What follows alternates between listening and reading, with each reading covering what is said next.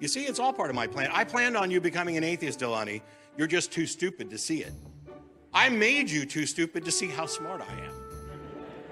That was my stroke of genius. I made you all too simple-minded to understand my brilliance. It will allow me... What did you say? What the fuck did you just say?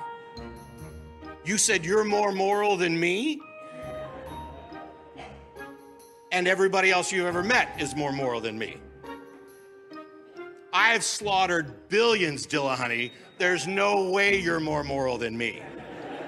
Dishonest video like this, where you get to write both sides of the conversation and pretend like you've said something instead of actually engaging on the subject that you're not equipped for. So no thanks, Doug.